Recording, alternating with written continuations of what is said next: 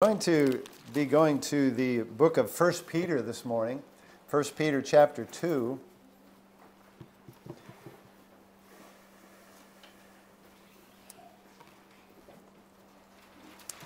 Asher, where are your parents today?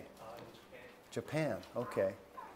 All right. Today is his mother, Janet's, birthday. I don't know if she can get texts in Japan, but you could say happy birthday to her. He's 29 today. No, I'm just kidding. 1 Peter chapter 2. While you're finding that there, I was thinking as we were singing that last song, we promised as we sang that song never to murmur or repine. Now go home after church and look up what repine means. I think it means we're not going to murmur and complain and be down in the mouth all the time. That's a good promise to make to the Lord. The joy of the Lord is our strength, isn't it? This morning it's a little bit different subject. It's the priesthood of all believers that I want you to look at today. A lot of Christians don't realize this, but God has made us as Christians priests. Priests. And as a priest, we have privileges. We can go directly to the throne of God through Jesus Christ. But we also have responsibilities. You know, that's part of being a priest, priestly functions. God did not establish the difference that the world observes between priest and laity. Have you ever heard those terms? Priests and lay people? You know, many churches have a group of folks they call priests who have power over those who aren't priests. Well, that's not the way the Bible spells it out. And I can tell you right now, that's a man-made thing that is designed for wealth and power. If I can decide whether you go to heaven or not, boy, you better pay me money. You better do what I say. But that's not the way the Bible teaches it. And that's what I want you to understand this morning. There's some real blessings in this truth from God's Word. I'm going to read quite a bit of chapter 2 here, starting in verse 1, 1 Peter chapter 2, and verse 1. He says, "Wherefore, laying aside all malice and all guile and hypocrisies and envies and all evil speakings, as newborn babes, desire the sincere milk of the word that ye may grow thereby. If so be ye have tasted that the Lord is gracious. To whom coming as unto a living stone, disallowed indeed of men, but chosen of God and precious, ye also as lively stones are built up a spiritual house and holy priesthood, to offer up spiritual sacrifices acceptable to God by Jesus Christ. Wherefore also it is contained in the Scripture, Behold, I lay in Zion a chief cornerstone, elect, precious, and he that believeth on him shall not be confounded. Unto you therefore which believe, he is precious. But unto them which be disobedient, the stone which the builders disallowed, the same is made the head of the corner, and a stone of stumbling, and a rock of offense, even to them which stumble at the word, being disobedient. Whereunto also they were appointed. But ye are a chosen generation, a royal priesthood, and holy nation, a peculiar people, that ye should show forth the praises of him who hath called you out of darkness into his marvelous light, which in time past were not a people, but are now the people of God, which had not obtained mercy, but now have obtained mercy. Dearly beloved, I beseech you, as strangers and pilgrims, abstain from fleshly lusts, which war against the soul." I'm going to stop reading there. The priesthood of all believers. This is an important doctrine, as any doctrine is. And this priesthood is based on our relationship to God through Jesus Christ. He talks there in verse 4 about Jesus as the living stone. And we use that expression, don't we? He's our rock. He's our foundation. Jesus is the living stone. In 1 Corinthians, it puts it this way, "Other foundation can no man lay than that is laid, which is Jesus Christ." Jesus is the cornerstone. Later on in verse 7, it says, "The same is made the head of the corner." There's a scripture in Ephesians, you can turn or just listen, Ephesians 2, verse 20. He says, and are built upon the foundation of the apostles and prophets, Jesus Christ himself being the chief cornerstone. He's the foundation. And then it says, in whom all the building fitly framed together groweth unto an holy temple in the Lord, in whom ye also are builded together for an habitation of God through the Spirit. Now, did you hear that? There's a lot of words there. Let me read it again. In whom all the building fitly framed together groweth unto an holy temple in the Lord, in whom ye also are builded together for an habitation of God through the Spirit. So he's the living stone, as it says in Peter. We're the lively stones. All right? And what he's showing here is the basis of our beliefs. The basis of everything we believe is Jesus Christ. He's the foundation, and we spring out from him. We're built up from Jesus. We're built up for service. You probably know 1 Corinthians 6:19, where he says, what? Know ye not that your body is the temple of the Holy Ghost, which is in you? We're God's temple. In verse 5 there of 1 Peter chapter 2, he says, ye also as lively stones are built up a spiritual house. Now there's more than one picture here. We can understand the picture of a foundation and a building coming up off of a foundation. We've all seen that. Unfortunately, I've seen buildings where the foundation had a problem and so the building was cracked. One of them was my son's house, and at great expense he had to repair that. Foundation makes all the difference, doesn't it? We understand that picture. But he uses another picture here as well. Ye also as lively stones are built up a spiritual house and holy priesthood to offer up spiritual sacrifices. That idea of a spiritual house is more than just a building. If you were to look up the word house in your dictionary, at least in my old Webster's, one definition is a family of kindred, especially a noble family or an illustrious race, as the House of Windsor. We've heard of that. In the Bible, you look it up, it's very common to talk about the house of so-and-so, the house of Aaron, or the house of Pharaoh, or the house of Moses. And it's talking about a family. And as Christians, we're built up a spiritual house. And it's based on our heritage. And our heritage comes from Jesus Christ. Therefore, if any man be in Christ, he's a new creature. See, this structure, like he talks about in Ephesians 2:19, is the household of God. It's all believers. There's not levels or layers of Christians. There's not super Christians and normal everyday Christians. We're all one in Christ. We're all the same. When you come to Jesus Christ, it doesn't matter if you're a man or a woman. It doesn't matter what nationality you are, what language you speak. We all come to Jesus the same. Therefore, if any man be in Christ, he's a new creature. We're all part of that spiritual house, a family of kindred. And because of that, we're a holy priesthood. There in verse 5, we're built up a spiritual house and holy priesthood. And the reason is, that's who we spring from. We spring from the great high priest. Now, the Old Testament example, of course, in Israel, I was just thinking about it this morning. All of the priests were from the house of Aaron. So if you were a priest, you'd be talking to another priest, and he'd probably be your cousin. They're all related. We went to Fiji one time, and we were visiting a certain fellow, and it didn't matter who I talked to, it seemed like. I'd say, oh, we're with Salve Sekela. Oh, that's my cousin. That's the way it would have been around with the priests. And folks, that's the way it is with us as Christians. You can go anywhere in the world, and you'll have a family relationship, because it's the same everywhere you go. We're built up the household of God. And the Bible says this is a holy calling.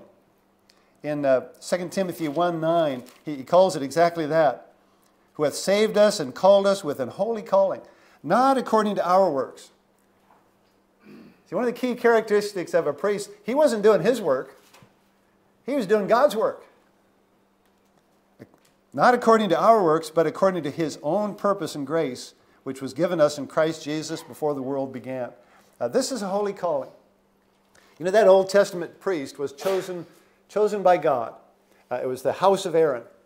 They were expected to live a holy life. Now, they didn't all. If you read through Scripture, you'll see on occasions God would kill somebody for doing the wrong thing as a priest. They were given a job. They interceded with God for the people. And there was one high priest. And for us as Christians, that one high priest is Jesus Christ. We're of the household of faith. We're of the household of God. And because of that, we're a royal priesthood. In Hebrews, by the way, Hebrews is a book in the New Testament that really helps you to understand how the Old and New relate. Many of the cults take Old Testament truths and try to apply them today in a wrong way. But as Christians, the book of Hebrews tells us the reason there's a New Testament is because the Old has been pushed aside. Now, it's the basis for the New, don't get me wrong. But in Hebrews chapter 3 and verse 1, for instance, it says, "Wherefore, holy brethren, partakers of the heavenly calling, consider the apostle and high priest of our profession, Christ Jesus." Jesus is our high priest. One that you're probably familiar with, Hebrews 4, verse 14. "Seeing then that we have a great high priest that has passed into the heavens, Jesus the Son of God, let us hold fast our profession." Jesus is our great high priest. Now, as Christians, we're priests. He's the high priest. And because we're priests, and because Jesus is our great high priest, we have privileges. There's things that we can do as priests that other people can't do. You may or may not remember the account in the Old Testament where Saul, remember the first king of Israel? He really felt like they needed to offer a sacrifice, and he wasn't a very godly man, and he was probably trying to do it as kind of something to get God's favor and so they could win the battle, you know. And he really wanted him to do a sacrifice, and Samuel, the priest, wasn't coming, and so Saul offered the sacrifice. Do you remember the account? And God takes away his kingship because of that. You see, he didn't have access to that. He wasn't a priest. He wasn't of the house of Aaron. But as priests, we have access to God. The beautiful picture in the Gospels and then repeated in the book of Hebrews is that God tore the veil in two. The veil between the holy place and the Holy of Holies, God, by his own hand, access, open to believers. This is especially poignant scripture, Hebrews chapter 10 and verse 19, when he says, "Having therefore, brethren, boldness to enter into the holiest by the blood of Jesus, by a new and living way, which he hath consecrated for us through the veil," that is to say, his flesh. See, that veil is a picture of Jesus being torn for us. And through Jesus, we have access to God. "Having an high priest over the house of God, let us draw near with a true heart and full assurance." As Christians, we have access to God. In fact, the verse I read earlier, Hebrews 4, verse 14, talks about we have this great high priest and hold fast our profession. The next verse says, "For we have not an high priest which cannot be touched with the feeling of our infirmities, but was in all points tempted like as we are, yet without sin. Let us therefore come boldly unto the throne of grace, that we may obtain mercy and find grace to help in time of need." We have access. And not only do we have access, but he understands when we come. Jesus has been through the same temptations you go through, yet without sin. See, he's the expert in dealing with sin because he wasn't a failure, he was a success. And as we think about this relationship that we have as Christians, we're priests because we're of the household of God. That's what our household does. And we can come boldly. We can pray anywhere, anytime, without human help. You don't have to go through me. I don't have to go through you. You know, there's nobody that has the right to say, "Oh, listen, tell me and I'll tell God." Mary doesn't have that right. can't think of who else I could name. I don't know what other religions believe, but we go directly to God through Jesus. That's one of the reasons we pray in Jesus' name. We come because Jesus is the one who gives us access. And the Bible in 1 Timothy 2 says that Jesus is the only mediator between God and men. He says there is one God and one mediator between God and men, the man Christ Jesus. Christ became that go-between. He's the way, the truth, and the life. So as Christians, we have access. What a blessing. I can come boldly to the throne of grace. I don't have to make an appointment. I don't have to ask permission. He says, come in, son. Let's talk about it. As well, I have security. Look at verse 9 there of 1 Peter chapter 2. There's some wonderful things here, and we could spend a lot of time. We're just going to look at it briefly, but he says, but ye are a chosen generation, a royal priesthood, and holy nation, a peculiar people. Here's 4 things that give us security as Christians. One is, we're chosen. We're not wannabes. Now, do you understand that term?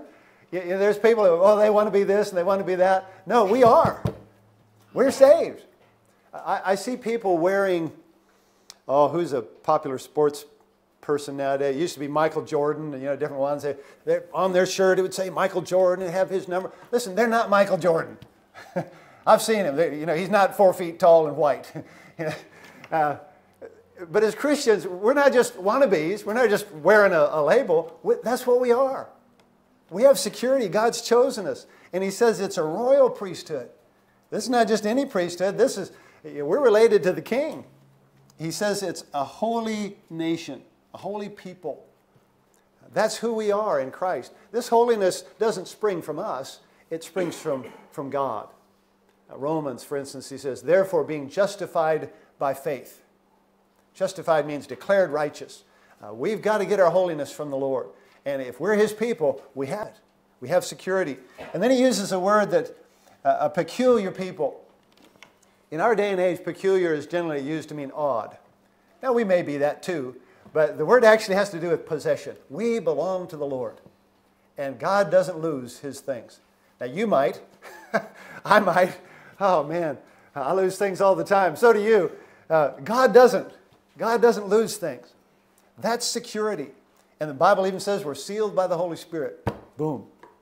We have access. We have security. Verse 10, what a precious verse this is. Which in time past were not a people, but are now the people of God. Folks, that's who we are. We're the people of God. Listen, when you talk about your people, it needs to be God's people if you're saved. That's who we are. We're the people of God. Which had not obtained mercy, but now have obtained mercy. Folks, we have the things that we need in Christ Jesus. We have identity.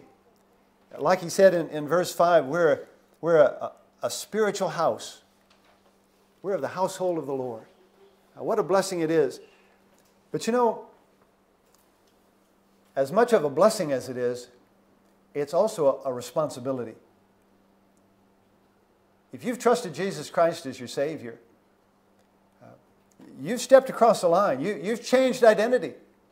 You're no longer of the world. You're of the Lord. And God says we're of his house now. We're not of the devil's house or our family or our nation or our culture. We're of the Lord. He's the king. He's the leader. And we have a responsibility then to live for him. One of the most obvious things that came to my mind was one of the things the priests, Old Testament, had to do is they had to keep the temple clean. There was a lot of things went on. When they had the tabernacle, you read it there in the Pentateuch, there was a lot of work involved. Taking that tabernacle apart and loading it on carts and hauling it to the next place and putting it up again. Man, the priests did all that. They didn't just sit around and read. They worked hard. And then when the temple was built, man, there was a lot of work involved in that. And there are several times when you read in the Old Testament that they got slack. Under Hezekiah in 2 Chronicles 29, he had to have them clean the temple. Get that stuff out and get the right stuff in and get it right. They had to clean the temple. They'd not been doing their job. You remember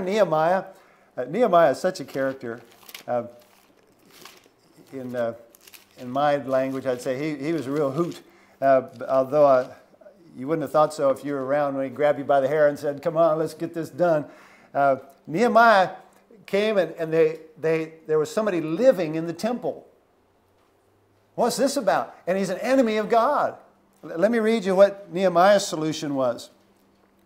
"It grieved me sore. Therefore I cast forth all the household stuff of Tobias." We can solve this. We'll throw his stuff out in the street. And then he said, "And I commanded, and they cleansed the chambers, and thither brought I again the vessels of the house of God," and so on.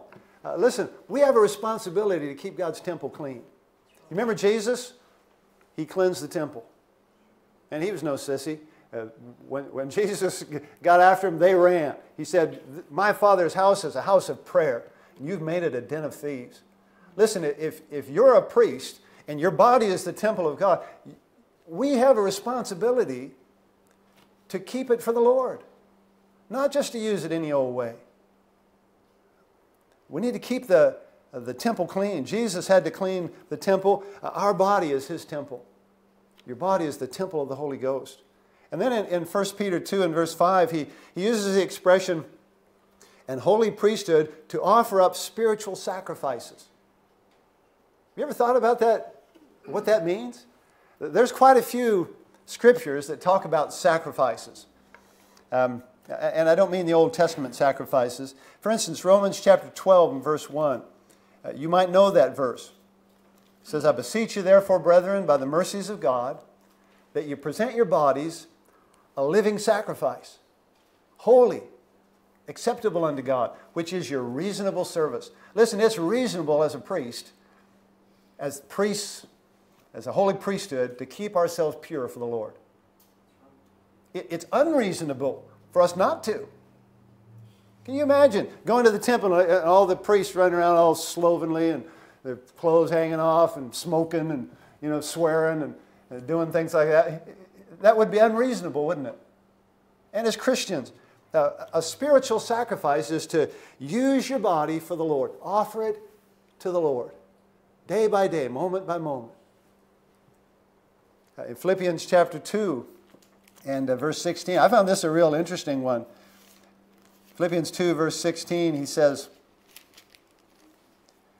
"Holding forth the word of life, that I may rejoice in the day of Christ, that I have not run in vain, neither labored in vain.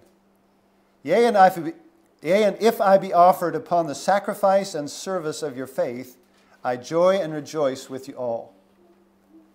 I find it interesting the way he phrases that. If I be offered upon the sacrifice and service of your faith. I think what he's talking about there is serving the Lord, but particularly in relation to other believers. Trying to be a blessing to other believers. That's a sacrifice. That's something we can offer to God. Listen, there's times when I'm sure that you'd rather do something else, but you have an opportunity to serve God. You have an opportunity to be a blessing. Take it. Offer that as a sacrifice to the Lord. That's what he's talking about when he talks about spiritual sacrifices as priests. In Philippians 4 verse 18 is another one. It says, "I have all and abound. I am full, having received of Epaphroditus the things which were sent from you." So these are things that he's received. "An odor of a sweet smell, a sacrifice, acceptable, well-pleasing to God." And earlier you see, he's talking about giving. They had given and it had been a blessing. They had given to the Lord and it had been a blessing to him. We talked about our missionaries this morning. We give and we're able then to give to their ministries, and it's a blessing. We're able to see the gospel go on, just like the Lord said. Now, we need to be stewards of God's money. Listen, money will not stand the test of time, but what you do with it will. What was it one man said? "He's no fool who gives what he cannot keep to gain what he cannot lose." Listen, there's things in life, you're not going to keep them. You might as well give them away as an offering to the Lord. Hebrews 13, verse 15. There's a couple of things he mentions in two verses here. Hebrews 13, 15. This sounds like an easy one. "By him, therefore, let us offer the sacrifice of praise to God continually. That is, the fruit of our lips, giving thanks to his name."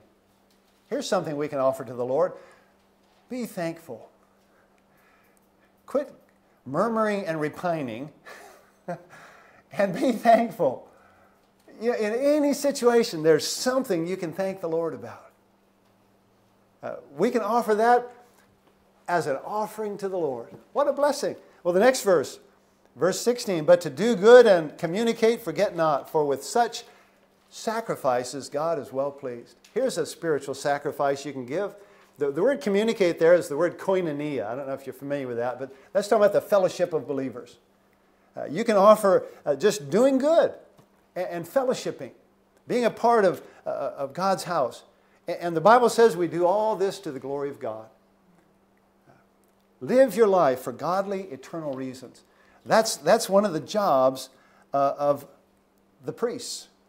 Offer up spiritual sacrifices. Let me show you one more. 1 Peter 2, verse 9. And there's probably many more you could find as you search the Scriptures, but 1 Peter 2:9, he says, I'll read it all again. Ye are a chosen generation, a royal priesthood, and holy nation, a peculiar people. And here's the word that. Here's the reason why you're that. That ye should show forth the praises of him who hath called you out of darkness into his marvelous light. One of the things as priests we can do is show forth his praises. Just represent the Lord properly to the world. You know, as Christians, we should not be a drag on the name of Jesus. We should promote his name. You're an ambassador. Listen, you're either a good ambassador or a bad ambassador. You're an ambassador for Christ if you're saved. We're a holy priesthood. Have a godly testimony. Live for Jesus. There's not two kinds of Christians. Yeah, as a pastor, sometimes I get people to think, well, if pastor will pray for me, boy, he's got an in with God. Listen, we all the same. We all go through our high priest, Jesus Christ. There's not priests and laity. We're just priests. I remember I was taking some kids to a youth group some years ago, and one of the boys actually attended Catholic church. And I don't know how the subject came up, but it came up about saints. And he was sitting in the front, and I was sitting in the front, and I was driving. And I said, well, I'm a saint. Boy, he looked at me. Well, listen, folks, that's true. As Christians, we're saints. But you know what? We're also priests. You think about that. That's a serious thing. Sure, there's privileges, but there's also responsibilities. And let me ask you this. Are you living and acting like the priest you are if you're saved? Are you keeping your temple holy? Are you promoting Jesus and praying for others? It's a serious business. That doesn't mean that I'm sure priests had fun, but they knew that what they were doing was serious business. And we need to be the same. But you know, before you can be a priest, you need to be saved. Let me ask you that question. Are you saved? If you stood before the Lord and he said, why should I let you into my heaven? Listen, good works won't do it. The Bible says there's none good. The Bible says the only way to God is through Jesus Christ. He needs to be your great high priest, and then you'll be a priest. You'll have that access to God that you need. This morning, let me encourage you, if you're not sure about your salvation, deal with that first. That's number one. And God has made it possible. He offers it to you as a gift. It's not hard for you. It's just by faith in what He's done and said. And then go on from there and just enjoy your relationship with Him. Enjoy the privileges. Enjoy the responsibilities as priests and saints before the Lord. Let's go to the Lord in prayer. With our heads bowed and in an attitude of prayer. Maybe the Lord is speaking to your heart. Maybe you've not understood the seriousness of your relationship to the Lord. And let me encourage you. Thank Him. Ask Him to help you. He will. Lord, thank you so much for your goodness. Lord, thank you that you saw fit to make a way for us to know you. Father, that you would send your Son, Jesus Christ, that you would become flesh, that we might have a mediator, the God-man, that we could go to you. Lord, I pray if there are any here this morning that are not saved, oh, Holy Spirit, we ask that you would move amongst us. Lord, that we would not refuse you or reject you, I pray that if there are those that are lost, that they would trust you today. God, help Christians to understand the honor it is to know you and to serve you. We pray these things in Jesus' name. Amen.